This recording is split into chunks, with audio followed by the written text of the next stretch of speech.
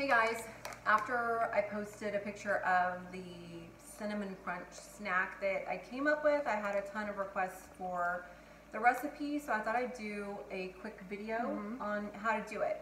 We just finished up a cooking class and had everything out, so I figured we'll just whip together a short video and show you guys how to put this yummy snack together. So there's really only 4 ingredients to this. You got pork rinds, I use Lakanto sweetener, cinnamon, and butter, which is in the microwave if you'll grab it for me.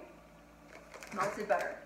So I am going to measure out, I don't make a ton of these at a time, because if I make a ton of them, I will eat the whole bag. So I make maybe two to three portions at a time. So what I'm going to do is I'm going to weigh out my pork rinds, and you can estimate this if you want to. I just choose to weigh it out because I can tell on the back of the bag that the serving size is ½ ounce or 14 grams, and so I can figure out how much I eat of it and how much the carb count and protein and all that fun stuff is. So I'm going to weigh out, I'm going to do 2 servings, so about, or 3, about 1.5 ounces of pork rinds. So I'm going to zero out my scale here,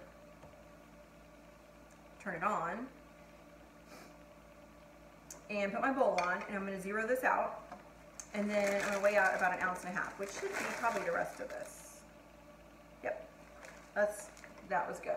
Okay, so I have about 1.5 ounces of pork rinds here. I'm not picky about the pork rinds I use. I have my favorites. I like Max, which you can get at pretty much any store, Walmart or whatever. This is my all-time favorite pork rind, and you can get it at Aldi. It's their brand, and it's like 79 or 69 cents a bag. I typically buy them by the case and keep them in the pantry because we eat them all the time. So use whatever pork rind you like. You don't want them super salty. These are pretty mild in the salt arena. So what we're going to do is we're going to go and we're going to break these up into smaller pieces. If you have some big ones, you want to break them up. These actually, like this one right here, we'll break them in half. You just want them kind of bite-sized. These all look pretty good. So you want kind of bite-sized pieces. It's okay if there's a couple bigger ones. They're all going to bake in the oven, so they'll get all yummy. If you have them that are kind of curled up, kind of break them apart where they're not curled up, so all the toppings we put on them can get into the little crevices. So, okay, those look good. So now I'm going to mix together the cinnamon sugar part of this, or cinnamon sweetener topping that's going to go on this. Okay, so I'm going to,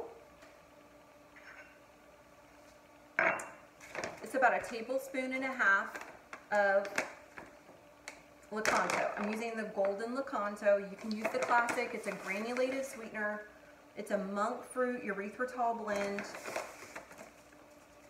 It tastes just like sugar. It's my sweetener of choice. We use Lakanto and Pure. I do not have any affiliation with Lakanto. I just love their stuff. I've used a lot of sweeteners, and I've narrowed it down to 2, Pure and the Lakanto product. So that's what I use.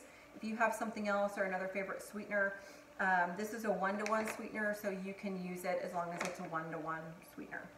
And then we're going to use about 3/4 of a teaspoon of cinnamon, of ground cinnamon. So when Paige actually likes these. She's 9 and she's a carb lover, and she likes them really cinnamony. So if you make them the first time and you prefer more cinnamon, then you can add some more cinnamon next time. Easy enough.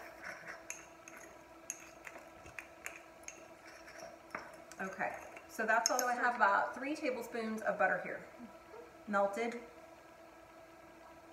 And I'm going to toss them on, I'm going to pour it on my pork rinds.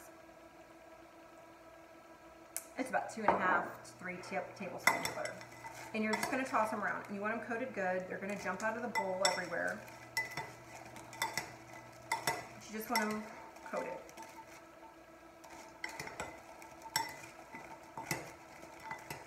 Okay, so they're all coated. Now we're going to sprinkle our cinnamon sugar on. And I do a little bit at a time, like do maybe half and kind of toss it around a little bit. If you don't want these to jump everywhere, just use a bigger bowl. This is what I had, because I just used all my bowls for our cooking class, so this is what it is today. All right, and then I sprinkle a little bit more on. Toss it some more. You just want them to be really coated, because when they cook in the oven, the sweetener is going to caramelize and get deliciously crispy. So you want like a good coating of sweetener on everything. Okay, so this is what I do. Put it on here. I just keep tossing. I reserve a little bit of sweetener and the cinnamon mixture out. You're going to dump them on a pan, on a sheet pan. And you're going to scrape out all this yummy stuff that's in the bottom of the bowl and kind of drizzle it over the top. Okay. And you're going to spread these out. So this is what you got. Okay. So this is what I do. I kind of spread them all out. If you like buñuelos or cinnamon twists, that's kind of what inspired this, are the cinnamon twists. Paige from Taco Bell, Paige liked them, and I was like, And my mom makes the most incredible cinnamon toast ever, and I make it for Paige sometimes, and I smell it, and I'm like, ooh, something cinnamony, like toasty would be so good. I'm craving this right now. Yeah, this satisfies my craving for cinnamon toast, or anything like that. So now what I do, these are all kind of spread out. I take the remaining, and I kind of dust it where I have some spots that didn't get any necessarily. So they have a good coating when they go in the oven. So, Lakanto sweetener, the reason I like it is because it doesn't have any aftertaste. And you can stick your finger in this, stick it in that bag, and you swear you're eating sugar. So that's why I like it. I've tried other sweeteners. I don't care for them. So this is what we just go with. All right, so you're ready to go. This goes in the oven. It's gonna go in for about 10 minutes, 7 to 10 minutes. Keep an eye on them so they don't burn. 350 for 7 to 10 minutes, and they'll be super yummy. Okay, these are out of the oven. This took maybe 7 to 10 minutes. You wanna stir them probably halfway through. Keep an eye on them, because they will burn if you lose track of them. So we're gonna let them cool here for a few minutes, and then they'll be ready to chow down on. Okay, these are pretty much cooled off. Like that. And they're super delicious. Look at that. Delicious. Look it. Look it. Good.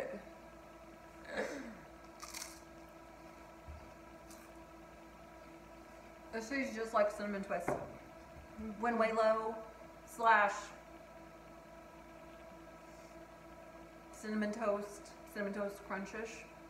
Speaking of cinnamon toast crunch, we thought, we have not tried it with milk. We have yet to try like it a with cereal, milk. Or almond milk. This has potential to be life-changing. It's a life-changing cereal. You have to break them up, because you don't want like a huge pork rind. I'm gonna take some, or we're gonna take some. We're gonna try it. We've not done this. No. We're gonna try it with some almond milk. But we've been wanting to, because I've been craving cereal lately and haven't. We miss cold cereal. Maddie and I both love cold cereal, and so one thing we miss on keto or a low carb, low carb is I'd say that's good. Yeah, is we don't. We'll make granola, but as far as like a cold cereal that's not granola, we just don't eat it, and we love.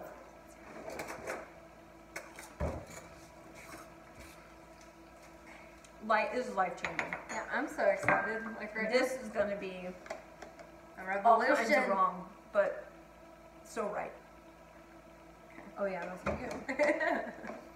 The great thing about this is, after these are cooked, they're kind of caramely on the outside. They've kind of crystallized, so your milk's not going to soak in and make these soggy. They're going to stay crispy, which I kind of like when they get soggy. Yeah, if they get a little soggy, that's always good, but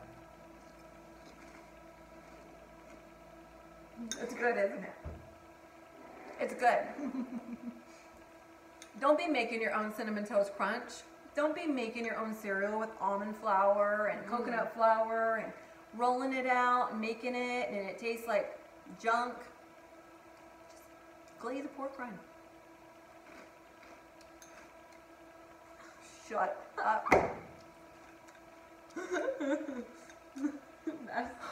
I may cry, y'all. I haven't had cold cereal. And I'm like tearing up. And over This is so like stupid. 2 years, I can't believe I cried over cereal. Look. We're both tearing up. Okay. Let's pull ourselves together. We're crying over cereal. We're crying over cereal and milk. But seriously, we haven't had milk and cereal in that long. And this is literally like game changing. Game changing. If you like cold cereal, you have to try this. I promise you will not taste the pork rind. I promise. Cook them in the oven. Super easy. It literally takes less than 15 minutes to put together. You can make a big batch. You can cut it in half. You can double it. So if you do want to eat it for cereal, you can. It makes an amazing snack. And the best thing about this is it's 0 carbs. After you take out the sugar alcohol from the Lakanto, 0 carb cereal. Y'all, game changer. Like tears to your eyes, game changer. I promise. Make this. Enjoy it. Let us know how you like it. Leave us some comments. Tell us what you think. You got to try it with some almond milk. That's going to be in your breakfast. Yeah. That's going to be, ooh, this may be my new movie snack. Right? Pack it in my purse and take it to the movie. So you can cut it in half, double it up, whatever you need to do. Store it in an airtight container or a Ziploc bag. It'll stay good on the counter for at least 3 or 4 days. And enjoy. Let us know what you think. Bye.